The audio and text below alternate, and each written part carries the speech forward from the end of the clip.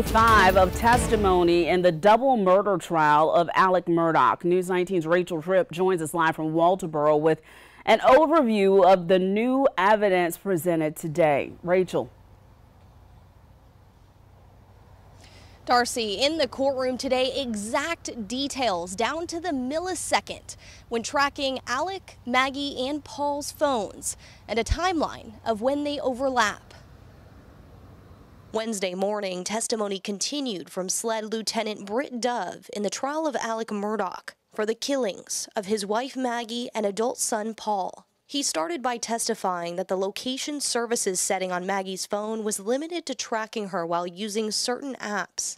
Dove went on to explain that he got Alex's phone 3 months after the killings, finding that there was a gap between June 4th and June 7th, 2021, indicating the calls were removed from the database.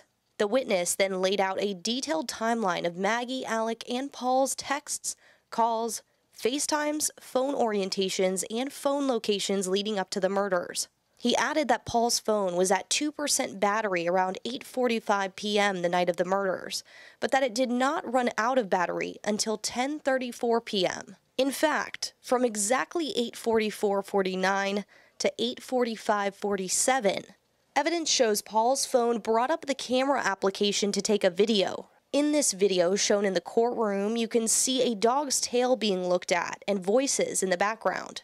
What do you hear in the video? You hear 3 different voices in the video. You can tell because they're so different, you can tell that they're different voices. The defense then cross-examined Dove, confirming with him that Alec and Maggie's phones had the potential of being carried together between 8:53 and 8:55, with steps recorded during that time, but not after. Dove explained he could not say if Alec was going to his car or walking around the area when steps were recorded at 9:08 p.m. He's walking and calling his wife, and his car is about to crank a second after he stops walking, which really does seem like he's getting into the car.